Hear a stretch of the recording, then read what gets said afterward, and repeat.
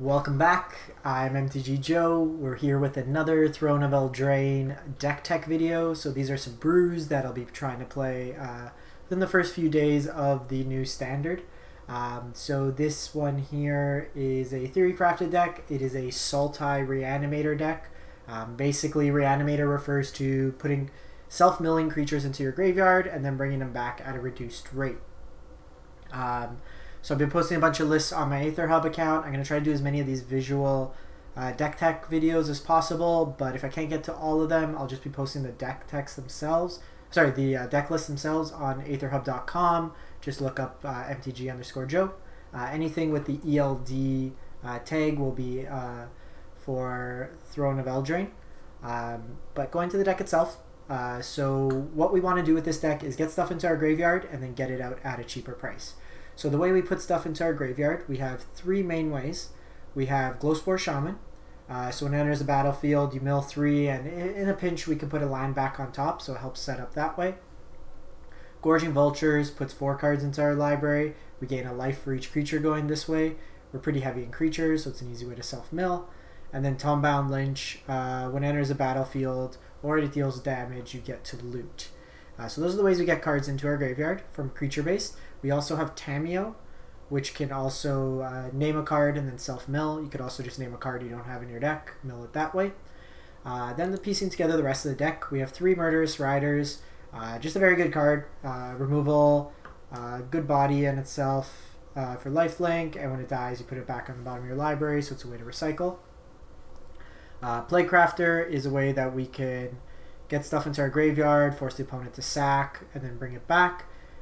Blood for Bones is one of our reanimation spells. So we have sack a creature, we get to bring a creature back to the battlefield and 1 to the hand.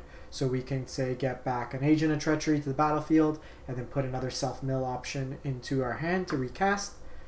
We got Vraska Golgari Queen. I always say this backwards. But Vraska's good removal. -3 deals with all the 3 mana planeswalkers. Early aggression. It's another way for us to put stuff back into our graveyard to get back into play. And its emblem can win the game on its own. So now getting to the part where...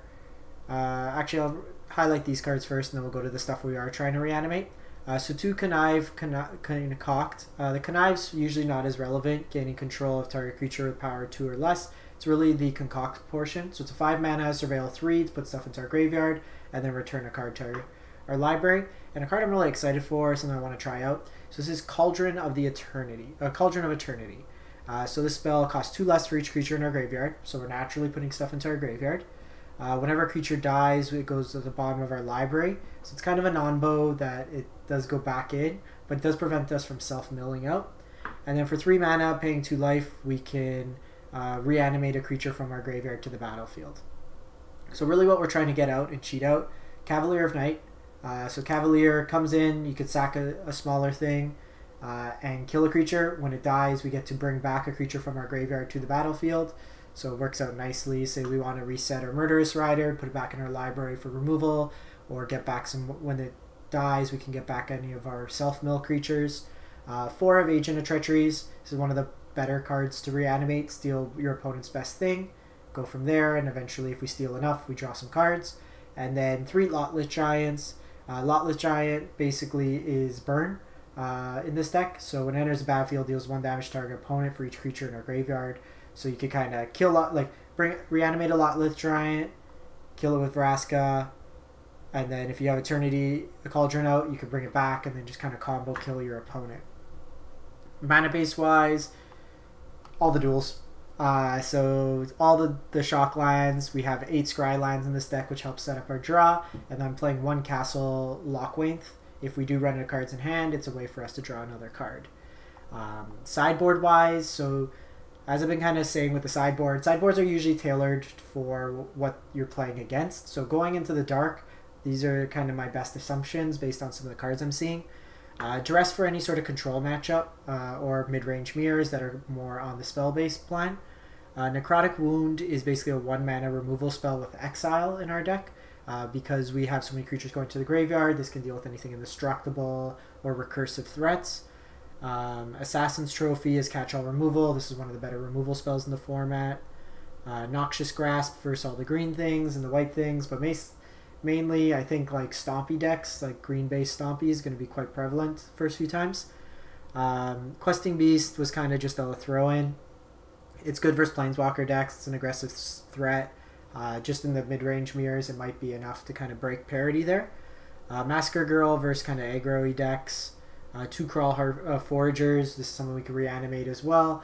It gains us life for each creature in our graveyard, so it could kind of keep us going for the mid-game. And then 2 Garruk, Cursed Huntsman. I'm going to bring this in my mind against control decks or against mid-range mirrors. The ability to kill a creature, draw a card, or just create wolves and keep Garruk going. And then the permanent overrun effect is quite relevant in a deck full of creatures. So it's pretty much the deck. With Reanimators, it's kind of your choice what you want to reanimate. You could do like Vicus, I think it's called, the big demon that whenever you lose life, you could get it back, draw cards. Your top end's really what you want to play. I like the Agent of Treachery route because you can screw with your opponent's mana base, you can take their best threat, and I like Lotleth Giant because it's a quick way to close out the game, especially if we do incidental damage in the early game.